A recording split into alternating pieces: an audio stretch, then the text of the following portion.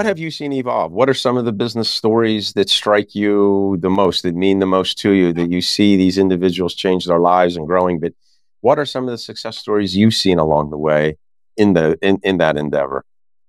I mean, there's so many. There was a young woman in the class who really liked design, and she taught herself watching YouTube videos how to design, and started designing $25 book covers and $50 logos for people.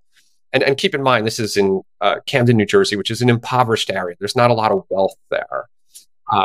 And she's doing these designs, and she got really good at it. And I remember pushing her in class, like, just try charging more and see what people say. And she went up to $50 and then $100 and $150.